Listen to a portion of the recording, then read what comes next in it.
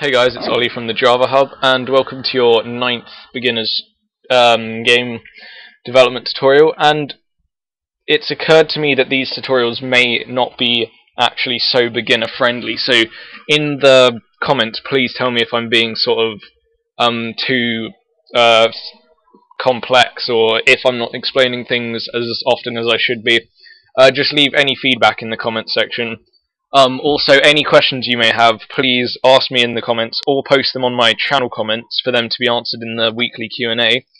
But anyways, I've got my class here, I've named it Mouse, and in this tutorial I'll be showing you about mouse movement, and also when the mouse is being dragged. So, to start off, I've imported Java Auth, and the star means you import everything from that particular class, and also I've got my JavaX swing.jframe, and I've made my constructor to just set the size of the JFrame and the default close operation, so on and so forth.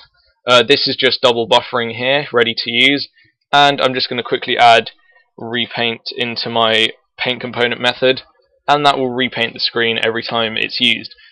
So now I'm going to begin by showing you how to start implementing your mouse, and what it's called is a mouse motion listener.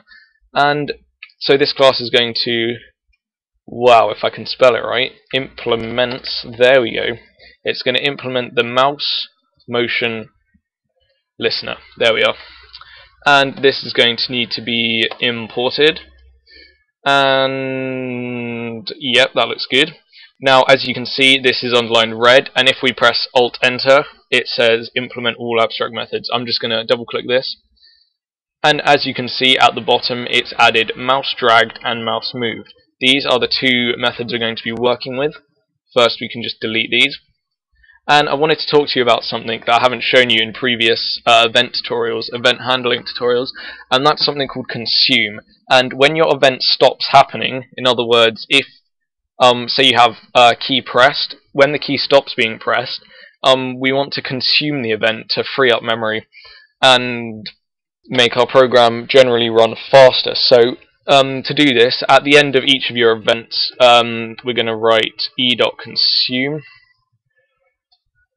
Oops, that is definitely not the right one. Consume.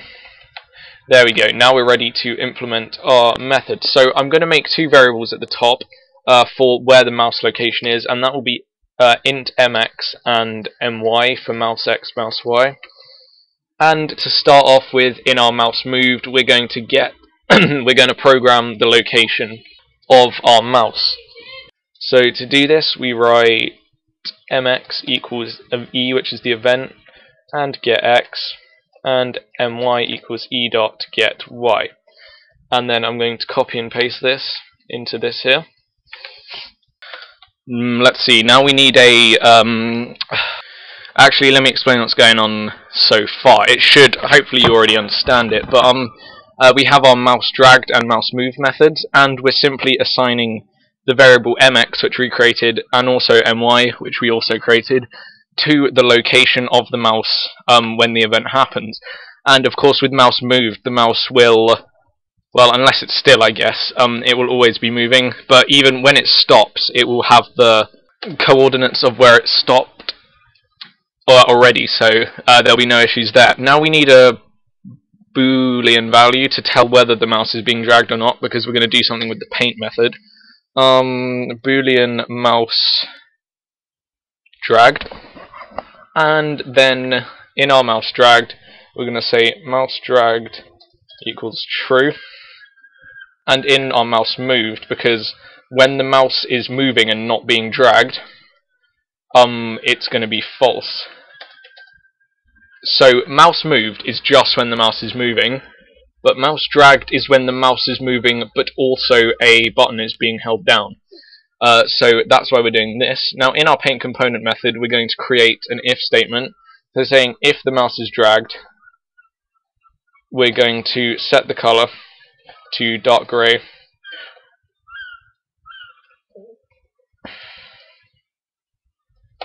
color.darkgray, then g.fill rectangle. We're just going to create a background, and the background will be at 0, 0, and get width and get height. So that will be the width and the height of the screen. And then we're going to set the color again. Dot light grey this time. And then g.fill rectangle at mx, my, and we're going to make it 20 by 20. And then I'm going to write an else statement for when the mouse is not being dragged, and I'm going to copy this entire thing, except the colors are going to be switched around. Light and dark. So let's have a look at this quick.